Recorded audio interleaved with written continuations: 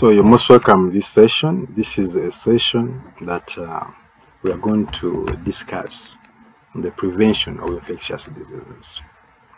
And the first issue that we should really understand is what is an infectious disease.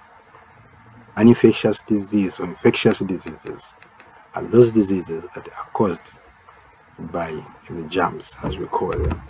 You can also call them the pathogens or the pathogenic microorganisms. These ones, we have the bacteria, we have the viruses, we have the fungi, and we have the parasites. So basically, what builds prevention? Prevention can be looked at as a stage of a disease, the level of prevention, and the type of response. Of which stages of diseases, in this context, you can appreciate them as being three. One is pre-disease, second latent disease, and the third one symptomatic disease. In a pre-disease, it's usually at the level of primary prevention. And the way you intervene through health promotion and specific protection. Here I can give an example of COVID-19. If COVID-19, you have not yet been exposed to COVID-19, you are at a pre-disease level, or you are at a pre-disease stage, and therefore the level is primary prevention. And the type of response on health promotion in terms of COVID-19 is, for example, to tell people to wear masks, we are promoting health. To social distancing, you are promoting health. Not shaking hands, you're promoting health. To avoid overcrowding, you're promoting health promotion. So that one is the first stage. It's a primary level of prevention. Then we have the latent disease, which is secondary prevention, and usually type of responses are pre-symptomatic, diagnosis, and the treatment. Still giving the example of COVID-19. Here we assume that somebody has already got the disease. You have the signs and symptoms, you have the flu, you have the high fever, you are coughing.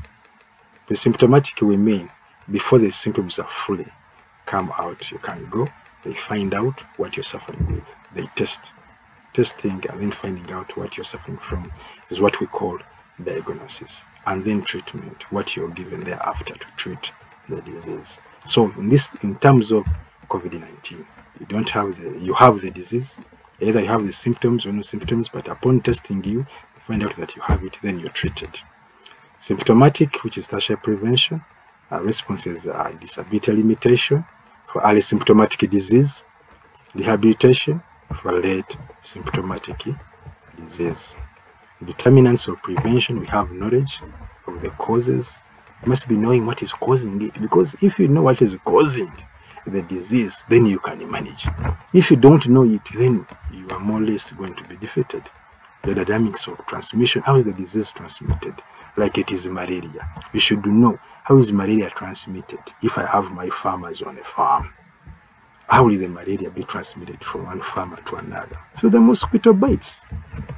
So how do I prevent it, or how do I manage it? Then identification of risk factors and groups, availability of prevention or early detection and treatment measures, organization for applying these measures to appropriate persons or groups. We have what we call the preventable causes of disease, which are abbreviated as beings.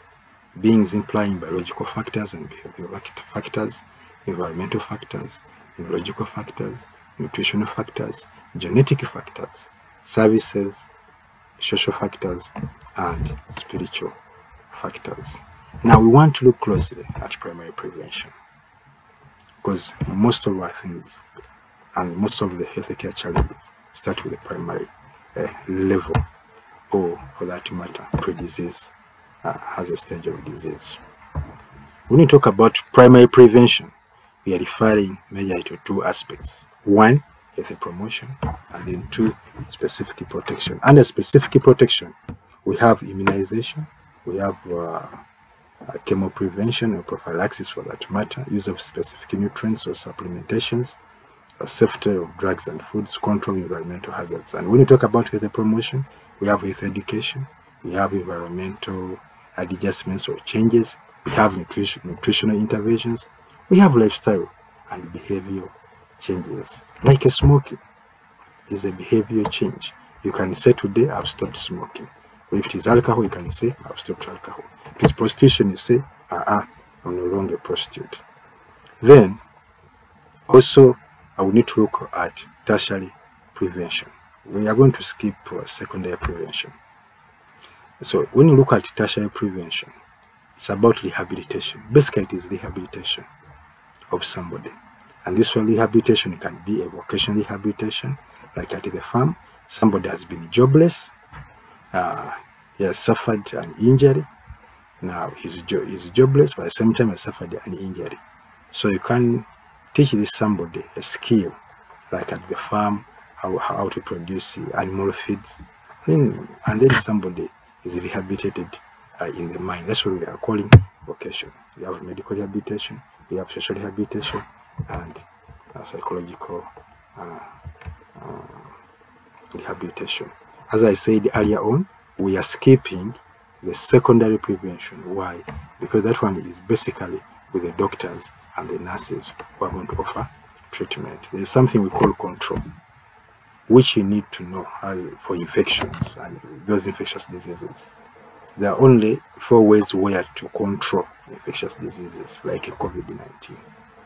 1, through cases, contacts, carriers, and the community. At a community level is where we have investigations which are done at a larger community, like in a pillar. They would say there's diarrhea in this place, they come checking or taking blood tests for different people.